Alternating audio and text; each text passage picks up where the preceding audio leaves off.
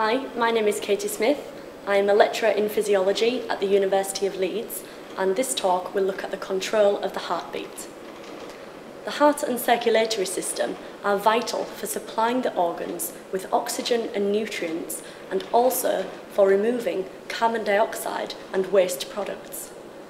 Mammals have a double circulatory system, so called because blood flows through two separate circuits. In one circuit, oxygenated blood from the lungs returns to the heart and is pumped around the body to the systemic organs. This is known as the systemic circuit. In the other distinct circuit, deoxygenated blood returns from the body back to the heart, where it is then pumped to the lungs to collect oxygen. This is known as the pulmonary circuit. I'll now discuss the structure of the heart and how the structure allows the heart to perform a vital role so efficiently.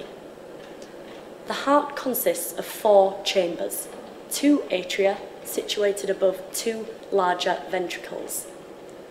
Blood enters the heart via the atria and is pumped out by the ventricles. The two sides of the heart, the left and right, are separated by an internal wall known as the septum. The right side of the heart is responsible for the pulmonary circulation. Here, deoxygenated blood enters the right atrium through a vein called the vena cava. At the same time, in the left side of the heart, which is responsible for the systemic circulation, oxygenated blood enters the left atrium via the pulmonary vein. Next, deoxygenated blood is then pumped out of the right ventricle to the lungs via the pulmonary artery. Likewise, the oxygenated blood is pumped out of the left ventricle via the aorta to the organs of the body. As the left ventricle pumps blood all around the body, the left ventricular wall is much thicker than that of the right ventricle to allow for a larger force generation. We'll now look at the sequence of events which occur in the heart through one full heartbeat. This is known as the cardiac cycle. The atria receive blood from the blood vessels. The atria then contract, propelling blood into the ventricles. After a short delay, the ventricles contract, forcing blood out of the heart and into the vasculature. The terms systole and diastole refer to cardiac contraction and relaxation, respectively. As the ventricles are responsible for the biggest generation of force, these terms usually refer to ventricular contraction and ventricular relaxation. Blood moves through the heart according to pressure gradients. That is, it will move from an area of high pressure to an area of low pressure. Sometimes, however, during the cardiac cycle, the pressure gradient actually favours movement in the opposite direction.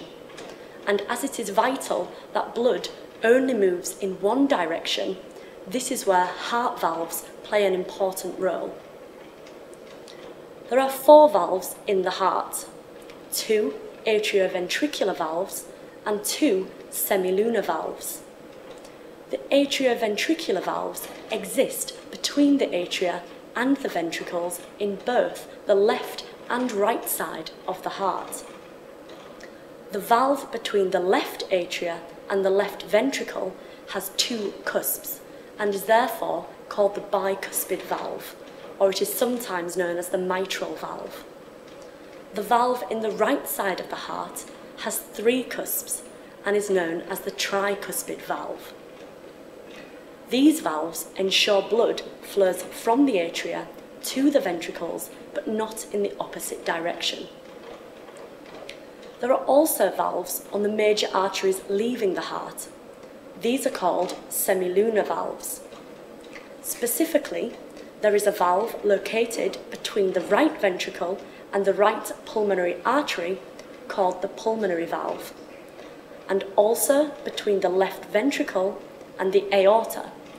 This is called the aortic valve. These valves allow blood to flow from the ventricles into the vessels, but not in the opposite direction. A heart disease can occur if there is a deformity in the heart valves preventing them from closing properly. This is known as regurgitation. The heart valves are responsible for the characteristic lub-dub sound of the heartbeat, which can easily be heard using a stethoscope placed on the chest.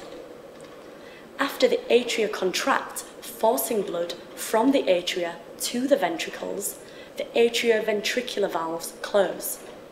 This is responsible for the first heart sound. After ventricular contraction, once the blood has left the ventricles and entered the vessels, the semilunar valves close. This is responsible for the second heart sound. The cardiac cycle is regulated by electrical impulses. These impulses are generated from within the heart itself by specialist cells known as pacemaker cells. These cells control the speed of the cardiac cycle and therefore the heart rate. As the signal for impulse arises from within the muscle itself, the heart is considered myogenic. This is in contrast to skeletal muscle, which is considered neurogenic, as the trigger for impulse arises from the nervous system. Pacemaker cells are located throughout the heart, but are concentrated in two main areas. These are the sinoatrial node, which is at the top of the right atrium, and the atrioventricular node, which is located between the right atria and the right ventricle. The electrical events involved in a single heartbeat are as follows. Firstly, an impulse is generated at the sinoatrial node. This spreads through the atria, causing atrial contraction. The atria and ventricles are separated by a layer of fibrous tissue, which cannot transmit this wave of excitation. Instead, the impulse reaches the atrioventricular node, which triggers an action potential from here. The atrioventricular node generates impulses slower than that of the sinoatrial node, so there is a delay of around 0.1 seconds. This is vital to ensure that the ventricles contract after the atria. The impulse produced at the atrioventricular node is then transmitted down the septum via fibres known as the bundle of His. Once the impulse has reached the apex of the heart, it travels through Purkinje fibres, which conduct the impulse to both the left and right ventricles, resulting in their contraction. It is the sinoatrial node which sets the rate of contraction, which is usually around 70 impulses per minute, resulting in a normal heart rate of around 70 beats per minute. The atrioventricular node naturally produces around 50 impulses per minute. As the sinoatrial node fires impulses faster, it is the impulses from the sinoatrial node which triggers the action potential in the atrioventricular node, rather than the spontaneous action of the atrioventricular node itself. Sometimes, for example, if the atrioventricular node becomes damaged, the signals between the two nodes become disconnected, and the ventricles may only contract in response to the slower, spontaneous impulses set by the atrioventricular node. This is known as heart block. Clinicians can detect numerous cardiac conditions, such as heart block, using a technique known as electrocardiography, or ECG. An ECG is a non-invasive test whereby electrodes are placed on the skin to measure the spread of electrical current. There are three main sections to an ECG recording: the P wave, the QRS wave, and the T wave. The P wave reflects atrial depolarization, which occurs prior to atrial contraction. The QRS wave is due to ventricular depolarization, which occurs prior to ventricular contraction and hence is bigger than the P wave. Finally, the T wave reflects ventricular repolarization, which precedes ventricular relaxation. Atrial repolarization is hidden as it occurs at the same time as the QRS wave. Any changes within an ECG, whether it be in the shape, the amplitude of peaks, or the duration of intervals, can indicate cardiac abnormalities. A severe cardiac condition associated with an abnormal electrical rhythm is known as fibrillation. In this potentially fatal condition, the heart does not beat normally.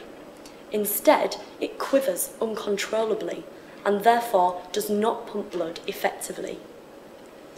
Fibrillation often occurs following a myocardial infarction or a heart attack, which occurs as the heart does not receive sufficient oxygen due to inadequate blood flow through the coronary arteries. When fibrillation occurs, the patient must receive an electric shock administered by a defibrillator in order to restore normal cardiac rhythm.